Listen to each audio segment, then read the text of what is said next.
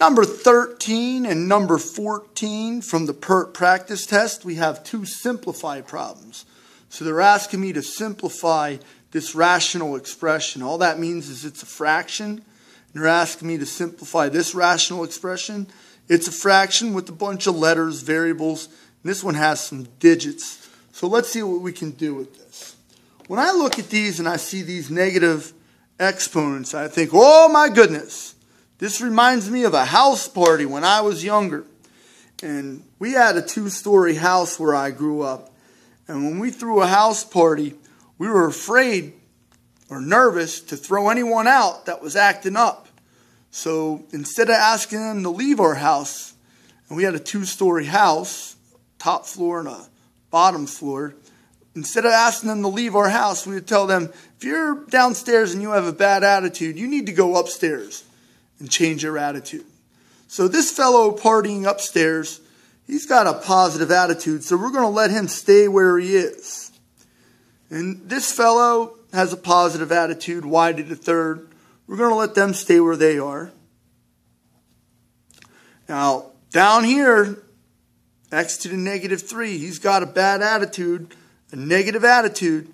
So I'm going to tell him, you need to go upstairs and calm down.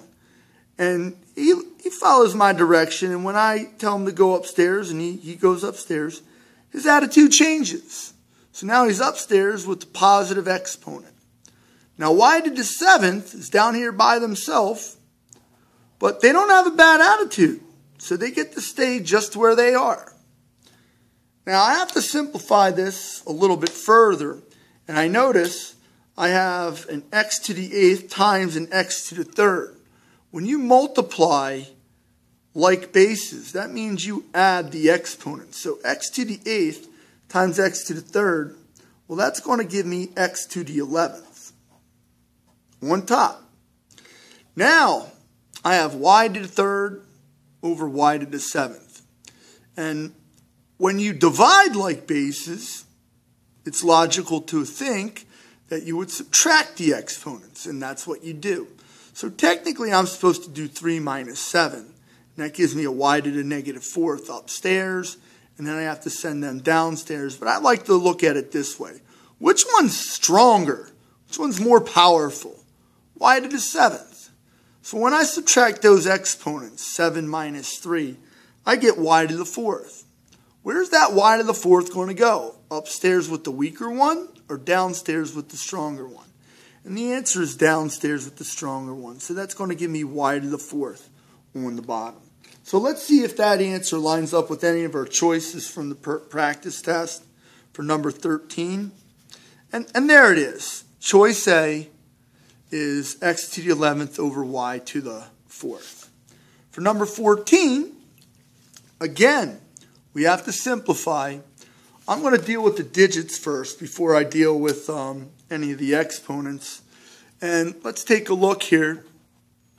9 over 18, I believe that simplifies to just 1/2. Now I have an x to the 6th and an x to the 1st on the bottom. I'm going to subtract the exponents. And x to the 6th is more powerful, so it's going to be 6 minus 1. So that's 5. So x to the 5th is going to go upstairs. Then I have y to the 5th over y to the 2nd. I'm going to subtract, and y to the 5th is more powerful, and that's upstairs. So 5 minus 2 is going to give me y to the 3rd on the top. Now as I look at this, I need to think about it. Are they going to have a 1 in my answer choice? I don't think they're going to waste the ink. So the actual answer choice from the multiple choice section would be x to the 5th, y to the 3rd, all over 2. And let's see if that matches up with any from number 14. And there it is. X to the 5th, y to the 3rd over 2 is choice D.